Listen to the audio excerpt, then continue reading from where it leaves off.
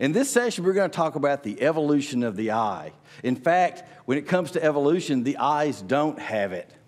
One thing I've run into a lot over the last 20, 25 years as I've been seriously involved in creation ministry is more times than I can count. I've had people approach me and say, well, doesn't the eye prove that evolution has occurred? And in so much of the material and so many of the videos and so much of the literature that I've reviewed over the years, the evolution of the eye is presented as fact. This is something the secular world, the materialists, the evolutionists, we know how this happened. This is proof of evolution. Proverbs 20:12, the hearing ear and the seeing eye, the Lord hath made even both of them. And a verse you're going to see a lot during this presentation, the fool hath said in his heart, there is no God. In the beginning, life was blind. This is what our world looked like 4 billion years ago, before there were any eyes to see, until a few 100 million years passed. And then, one day, there was a microscopic copying error in the DNA of a bacterium. This random mutation gave that microbe a protein molecule that absorbed sunlight. Want to know what the world looked like to a light-sensitive bacterium? Take a look at the right side of the screen. Mutations continued to occur at random, as they always do in any population of living things. Another mutation caused a dark bacterium to flee intense light. What is going on here? Night and day. Those bacteria that could tell light from dark had a decisive advantage over the ones that couldn't. Why? Because the daytime brought harsh ultraviolet light that damages DNA. The sensitive bacteria fled the intense light to safely exchange their DNA in the dark. They survived in greater numbers than the bacteria that stayed at the surface. Over time, those light-sensitive proteins became concentrated in a pigment spot on the more advanced one-celled organism. This made it possible to find the light. Okay, if you're paying attention to this, you've got to be really confused right about now. Well, first of all, this is all presented as fact. And I find it really fascinating that somehow they know what the world looked like to a bacteria billions of years ago. I mean, sometimes my eyesight is so bad, I can't tell you what the world looks like today. But, I can sort of see your face. But the point is, you've got these bacteria, and then there's a mutation, and somehow they develop this light-sensitive spot. And because they can sense light, the ones that have this sensitivity can flee the light because the light's bad. The ones that can't flee the light stay near the surface, and the sun causes mutations in the DNA. They don't reproduce as well. But as this process improves and becomes more complex over time, later these same bacteria, because the eye spot area is more advanced, they're now able to seek the light. Well, before the spot caused them to go away, I don't understand. During this week's episode, Tyson discussed the evolution of the eye. Something creationists have said for years that evolution cannot explain, and attempting to use as evidence that life must be intelligently designed. Tyson eloquently explained how the eye evolved and how well scientists understand this evolution. Tyson touched on how many species have evolved an eye, but did leave out the fact that there are over 40 known independent eye evolutions, something that very clearly discredits any intelligent design. So one of the ideas, one of the concepts over the years for the evolutionists, you look at all the different varieties of eyes and all these living creatures, all these different, it's an enormous variety in the types of eyes that organisms have. The evolutionists have hypothesized that the eye has evolved 40 different times or more randomly in certain creatures. Now think of that. A complex structure like that has evolved over 40 different times. Now, another thing that I hear a lot in creationist circles, and I hear this stuff in church a lot, well, Charles Darwin said the eye disproved evolution. Actually, he didn't say that. This is what he said. To suppose that the eye, with all its inimitable contrivances for adjusting the focus to different distances, for admitting different amounts of light, and for the correction of spherical and chromatic aberration, could have been formed by natural selection seems, I freely confess, absurd in the highest degree. Well, that's true. Because all those things are true. The eye is enormously, it's unimaginably almost complex. And he says to see that this occurred by natural, it does seem absurd. Did he reject the theory? Not at all. If further the eye ever varies and the variations be inherited, as is likewise certainly the case, and if such variations should be useful to any animal under changing conditions of life, then the difficulty of believing that a perfect and complex eye could be formed by natural selection, though insuperable by our imagination, should not be considered as subversive of the theory. Basically, this thing is amazingly, it's incredibly, it's enormously complex, but it happened. Okay. This is a letter he wrote to a Harvard professor named Asa Gray. I will just run through some of the points in your letter. What you say about my book gratifies me most deeply, and I wish I could feel all was deserved by me. I quite think a review from a man who is not an entire convert, if fair and moderately favorable, is in all respects the best kind of review. About the weak points, I agree.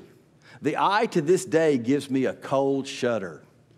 But when I think of the fine known gradations, my reason tells me I ought to conquer the cold shudder.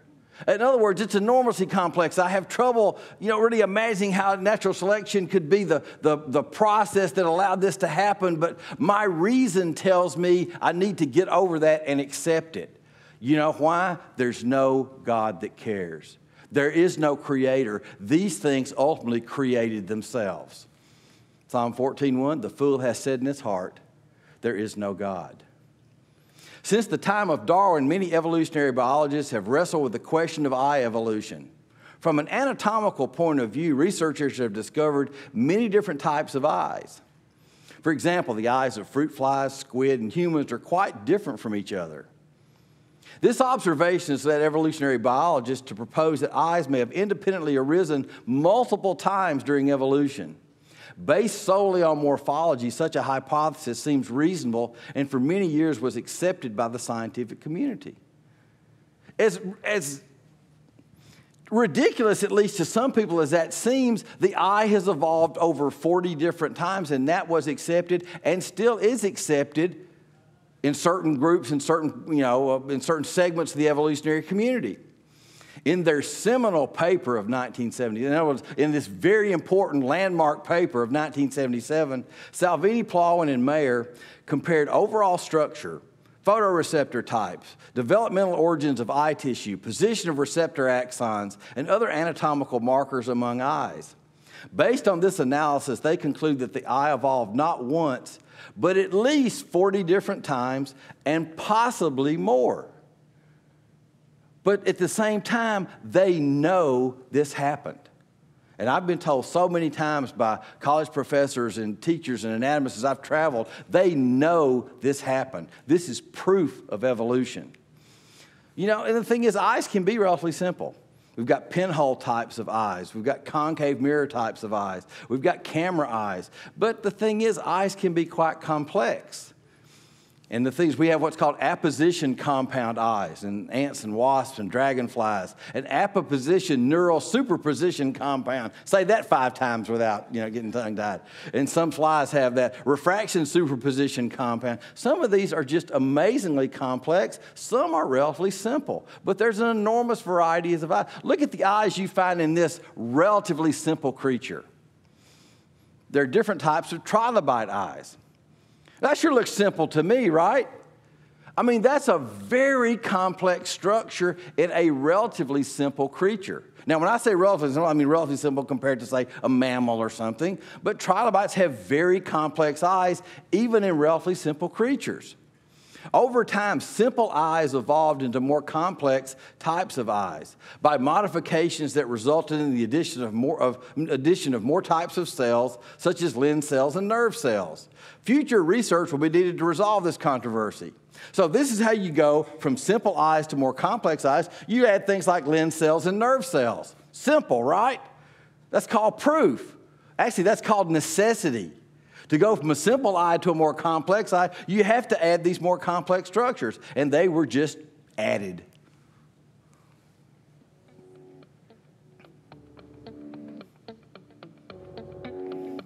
Intelligent design proponents say the eye is too complex.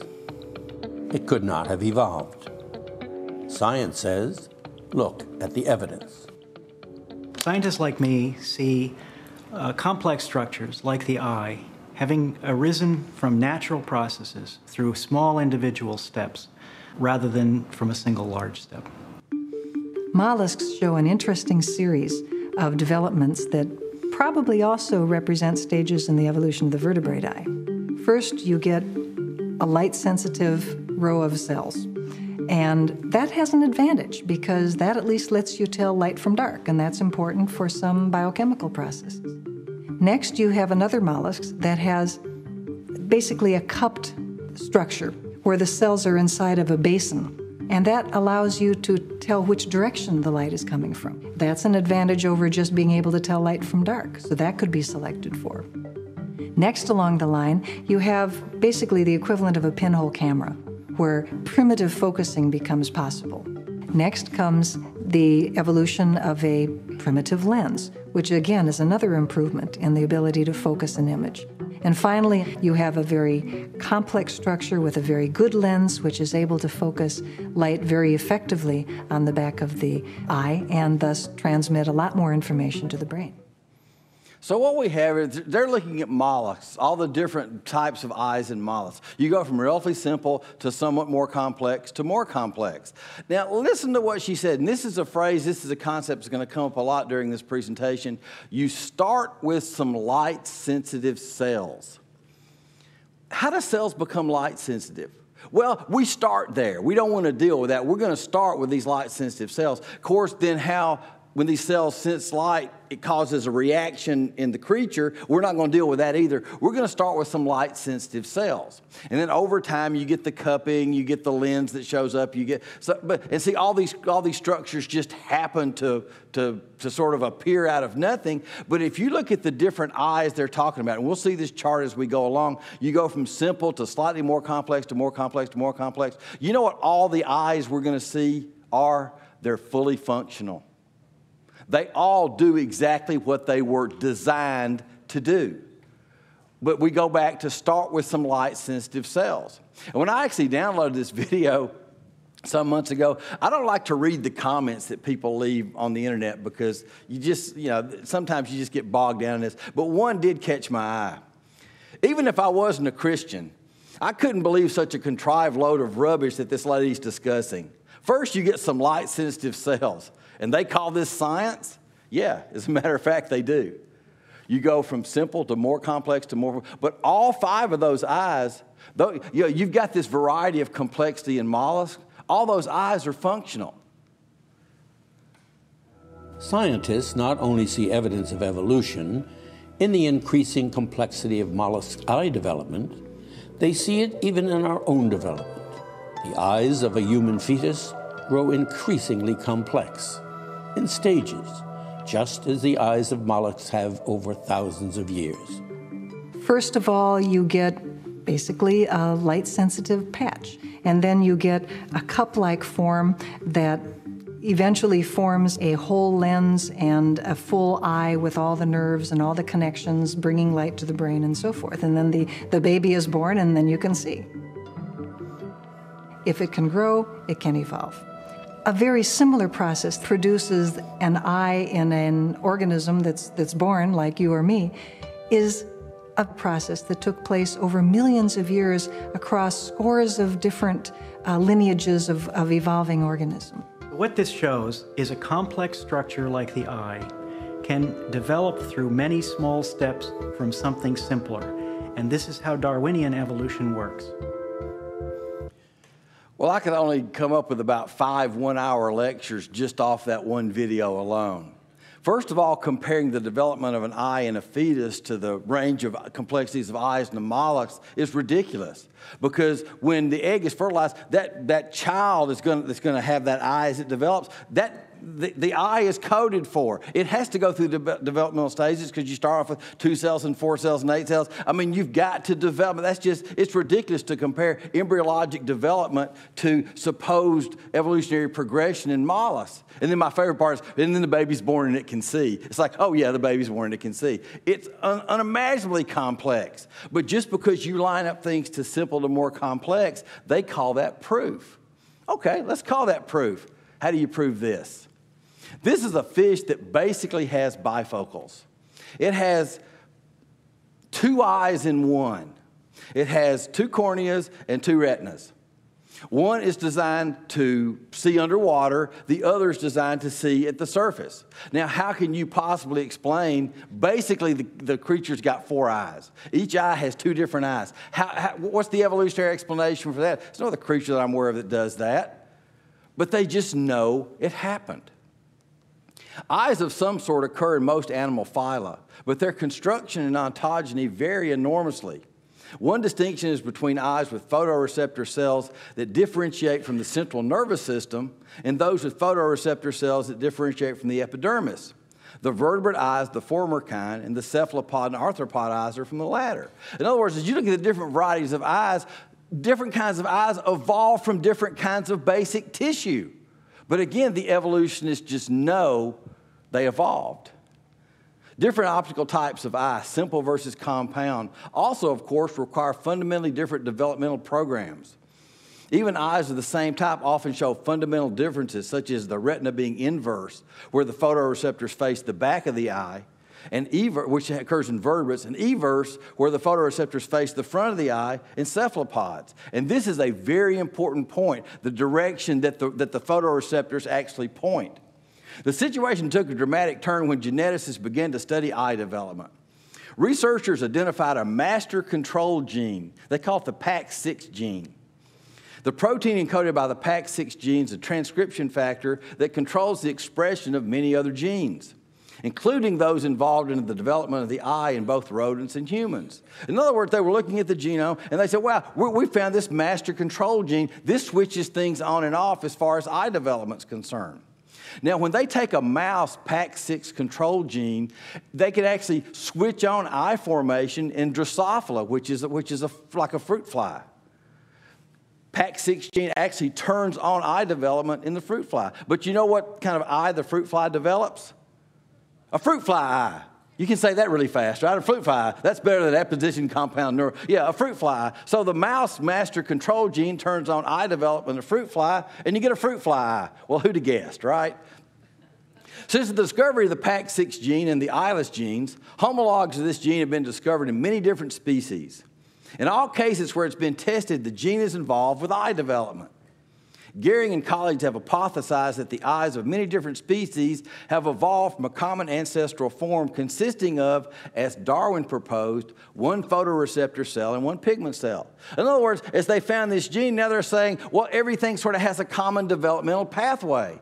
Well, it seems like before they were talking about the eye developed 40 different ways in 40 different lineages, if you will, or more, but now they're saying, no, because of this gene we found, it only occurred once, and it sort of varied over all these different varieties of creatures. Recently, the multiple origins hypothesis based on morphological evidence has been challenged by results from molecular experiments. Specifically, Gehring and Iko proposed that because a single well-conserved master gene, which is that PAX6 gene, can initiate eye construction in diverse species, eyes must have arisen from a single ancestor. So here we have 2 different schools of thought. It happened more than 40 times. Everything goes back to a single ancestor. But at the same time, this is presented as fact. We know this happened. We even know how it happened. Because you'll notice these other scientists, they've got these mollusk eyes. We know it goes from simple to complex. So the question you got to ask yourself is, do they really know all they claim that they know? In this paper, Fernald points out that first, there's a strong suggestion that the PAX6 is autoregulatory, as are many transcription factors. Second, several additional genes have been shown to induce ectopic eyes in Drosophila. In other words, it's not just the PAX6 gene that can switch on an eye development. Third, there are many animals with no eyes that nevertheless express PAX6 or its homologs. Fourth, PAX6 does not just organize eye development, but appears at numerous other expression sites. Taken together, these data suggest that neither PAX6 or any other gene exerts a master control of eye development across phylogeny. Genetic control of eye construction is staggeringly complex, and it seems more likely that an interactive gene network regulates development of all complex organs, including the eye. And the reason I go to such lengths to talk about this one specific issue is because it's very complex, and you've got groups that take one specific thing. It's the function of this gene, it's the function of that, and they build their whole view of eye evolution on it. There's no consensus. At the University of Lund in Sweden, zoologist Dan Erik Nielsen has developed models to show how a primitive eye spot could evolve through intermediate stages to become a complex human-like eye in less than 500,000 years. Yeah, I've been interested in eye evolution for a long time. In particular, I've been interested in the question of how long time it would take for an eye to evolve. Nielsen envisioned a sequence of stages by which a flat patch of light-sensitive cells on an animal's skin could evolve into a camera-type eye. As a first step, nature would favor any changes that made the flat patch more cup-like. Here we are again. We start with some light-sensitive cells. And if there is such a thing as a seminal paper in eye evolution, this is it. A pessimistic estimate of the time required for an eye to evolve. As I've researched this over a number of years, probably more than any other single paper, this one is referenced. This is called by many as proof of evolution. This professor has proven that eye evolution can happen, and not only that, he's proven that it can happen in less than 500,000 years. This is the paper that they refer you to. Here's the proof. You cannot deny evolution. It can happen in less than 500,000 years. And I got to thinking, that must be a really interesting paper. He must have some proof. So I read the paper a number of times. Let me show you the basis of his proof. Taking a patch of pigmented light-sensitive epithelium as the starting point, we avoid the more inaccessible problem of photoreceptor cell evolution. In other words, we're not even going to deal with how cells become photosensitive. We're not going to deal. We're going to start with some I told you we'd get to that, right? We're going to start with some photosensitive cells. That's our starting point. And to me, that's a very aggravating starting point. Because as you might well expect at Answers in Genesis, we interact with a lot of people who have a secular material view of the world. We interact with a lot of evolutionists who want to talk about modification by descent. We can prove evolution, we can prove evolution. Of course, they can't, but we interact with them. And one of the things I frequently point out is, okay, if evolution is true, how did life begin? And 99% of the time the answer I get, well, we don't deal with that. Evolution has nothing to do with the origin of life, and technically it doesn't. It just talks about the changes, but they say we can prove evolution, but we're not going to deal with the origin of life. You know why they don't want to deal with that? They have no answer to it. So we're going to start with life, and we're going to show how these different variations among creatures, we're going to stack them together and say this is evolution, but we're not going to deal with the origin of life. Well, we're going to start here with some light-sensitive cells. We're not going to deal with how the cells became light-sensitive. We're going to start with some light-sensitive cells. We have made such calculations by outlining a plausible sequence of alterations leading from a light-sensitive spot all the way to a fully developed lens eye. We're going to deal with a plausible sequence of alterations. Now, who determines this plausible sequence of alterations? The guy that set up the paper. Again, very convenient. We let the evolutionary sequence start with a patch of light-sensitive cells. That just keeps coming up. We assume that the patch is circular, and that selection does not alter the total width of the structure. The latter assumption is necessary to isolate the design changes from general alterations in the size of the organ. We assume the patch is circular. The development of a lens with a mathematically ideal distribution of refractive index may at first glance seem miraculous. That's the first thing he got right so far. Yes, it was indeed miraculous. Praise God. The nervous tissue in the vertebrate retina can also be ignored, as this is clearly part of the nervous system, which just happens to reside in the eye. We're going to totally ignore the nervous tissue.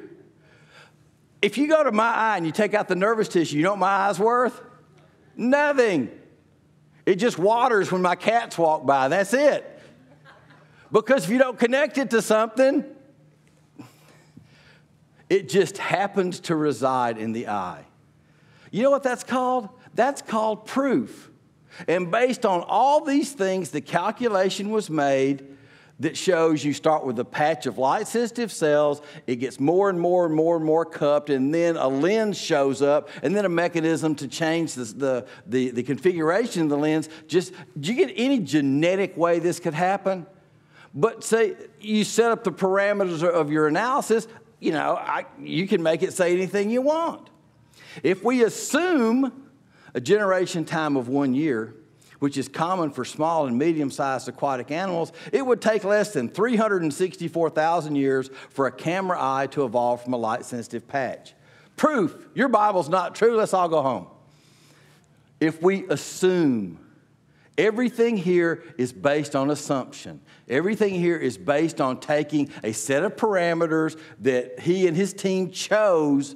They did their calculations, and this is their proof. The eye can evolve in 364,000 years or less.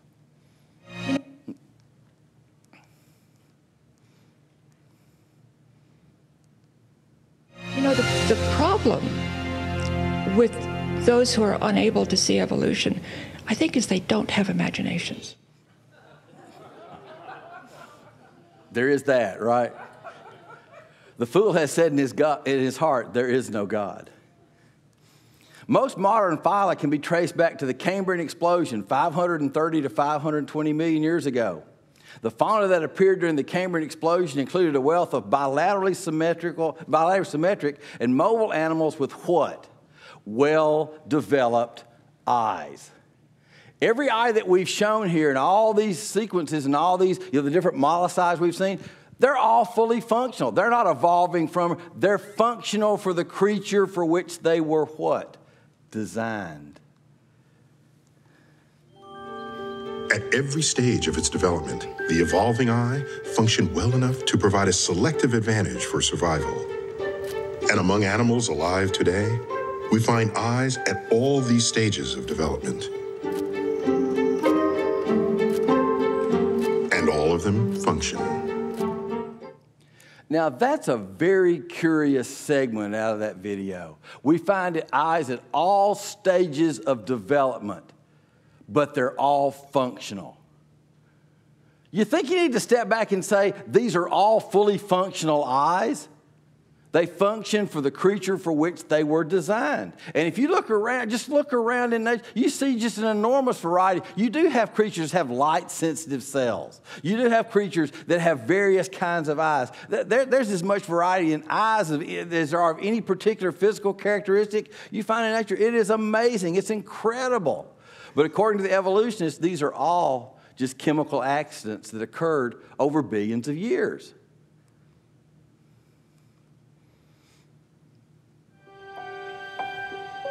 Valerie Young's retinal tear is just one example of imperfections in the design of human eyes. Another occurs because nerve cells and blood vessels evolved to lie in front of the retina, where they interfere with its ability to form sharp images. It's like trying to take a picture through a foggy piece of glass. And the optic nerve itself evolved to connect to the brain through a hole in the retina. So the eyes of all vertebrates have a small blind spot, right near the middle of the visual field. Evolution starts with what's already there, tinkers with it and modifies it, but can never do a grand redesign.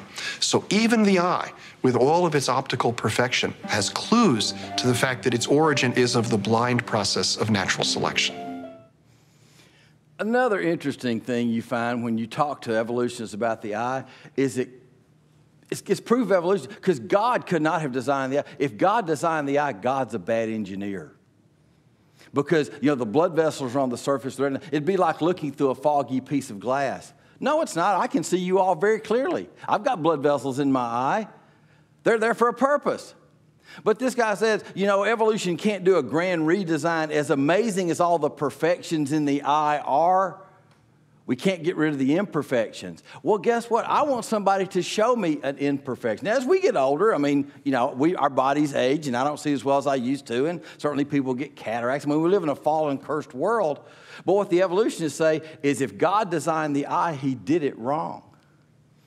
Although the human eye would be a scandal if it were the result of divine deliberation, a plausible evolutionary explanation of its absurd construction can be obtained quite easily. Absurd construction.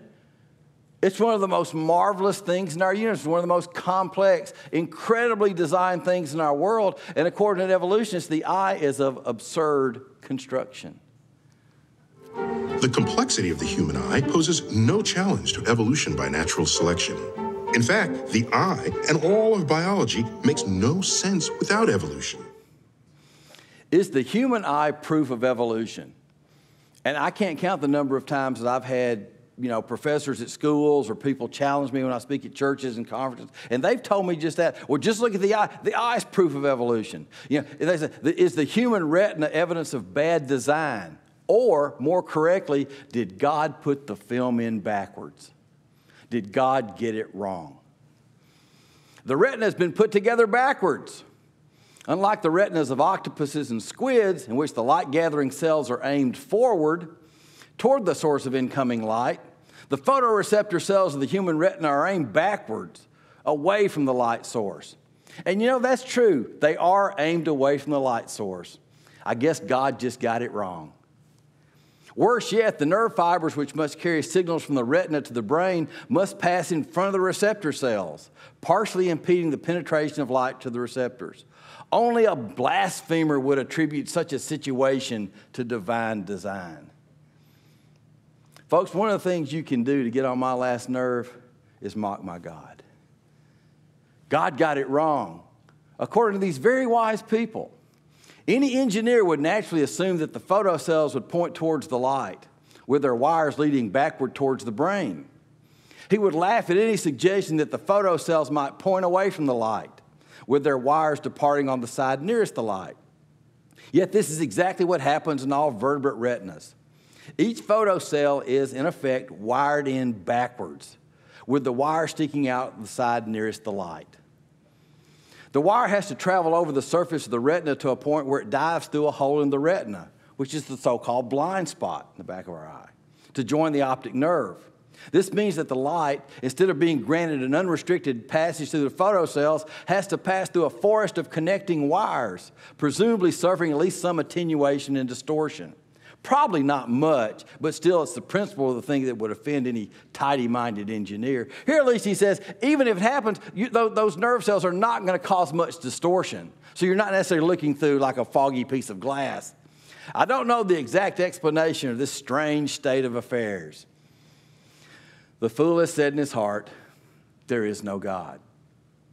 This is what God got wrong. This is the human eye. It is amazing beyond my ability to communicate that to you. It's just incredible. In fact, I did this presentation early Monday morning when I got through. There was actually an ophthalmologist that came to the talk, and he was all excited. He said, when I was in school, I saw the back of the eye. I started studying the retina, and I wanted to be an eye surgeon. He was so excited. He said, this is what my life's been about, dealing with this, which according to the evolutionists is really a cosmic accident. This is the left eyeball. Now, you'll notice the optic nerve coming out the bottom. The optic nerves, when they come out of the eye, kind of point inward. They kind of point towards the nose. And the light goes directly this way. And you know what the light directly hits? The most sensitive part of the retina. I mean, it's just a cosmic accident. I mean, there's no reason that just happened to be that way, right? See, the optic disc is medial. It's inward of the most sensitive part of the eye. Here's the right eye. On the right side, obviously, this is where the nose would be. You've got the fovea, which is the most sensitive part. That's the sweet spot, if you will. And then you've got the blind spot over here, which is where the blood vessels and nerves duct towards the optic nerve. Now, this is the part I really get excited about. This is my favorite part of the whole presentation. This is the retina. This is the film, if you will, in our eye. And according to the sectors, according to the evolutionists, this is in backwards. So we're going to start from the inner part of the eye. These are the optic nerve fibers. These are the things that lay on the surface of the retina. These are the ganglia of the optic nerves. And these are what are called bipolar neurons. Now, these are all on top of the photoreceptor cells, which are here. Those are the cells that actually react to the light. That's where the action is in the retina, if you will. So everything above that is between the light and the receptor cells. Now, below the receptor cells, you have something called the pigment epithelium, then another amazing structure called the choroid.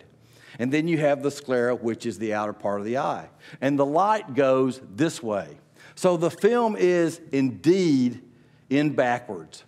It looks like God got it wrong, right? Well, maybe not.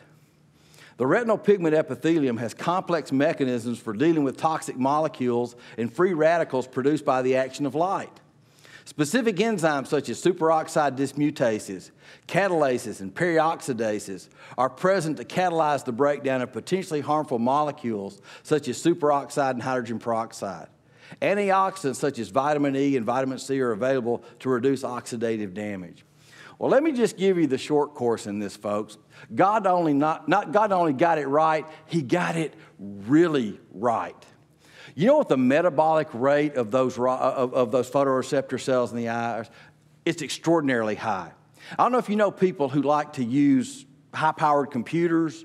You know, the gaming computers, or they work at a place where they do a lot of graphic modeling or something. Part of the thing is they put a lot of stress on their computer processors. They have to cool those things down, or the processors don't work well. If computer processors get too hot, they become very inefficient. So you have to have ways to take the heat away. Same way with our retinas. When all those chemical reactions are going on in those photoreceptor cells, you know what's generated? A lot of heat. And if there's an organ in your body you don't want to heat up, I submit that if you make a list, your eyeballs are really high on that list. I can't think of one higher. I mean, I don't want my eyes to get hot. So what happens is in that choroid, you've got a lot of blood flow. You know what that blood does? It takes the heat away. Man, what an accident, right? And you know what else it does? It provides nutrition to those cells that need a lot of energy for all these chemical reactions. And when you have chemical reactions, when those things react, you know what you have? You have waste products. You know what happens with all that blood flow? It takes the waste products away. You know what else the blood does? It brings new material in so those metabolic processes can continue. Without the film being in backwards, either we'd have to have so much blood between the receptor cells and the light, you couldn't get any light through, or our eyeballs would heat up and explode. But God got it wrong. In 1980, a paper was published which explained for the first time something already known about the choroid, and that's that layer below the receptor cells. Its very high rate of blood flow, which far exceeds the nutritional needs of the retina, despite the latter being highly active, it's remarkable for having the highest blood flow per gram of tissue of all the tissues in the body. It even has a higher blood flow per gram than the kidney, which also needs an extraordinary amount of blood flow to filter our blood. This is designed exquisitely. But the secular world says, no, the film's in backwards, so God's a bad designer. God got it right. So those other engineers that say God didn't get it right, you know what they are? They're wrong. This is the fovea. This is the sweet spot, if you will, on the retina. You'll notice, conveniently, you don't have as many bipolar neuron cells there.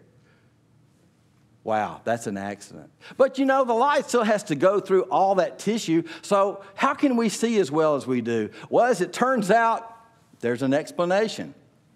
This is another cross-section of the retina, and there's a cell in the retina, it's called a Mueller cell.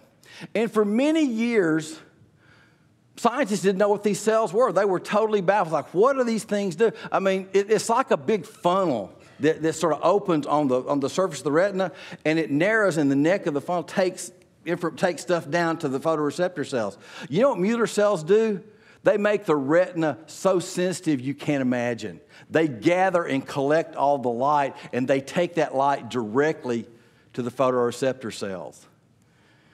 These cells act like fiber optic channels, guiding light to the photoreceptors. They cover a substantial portion of the surface of the retina.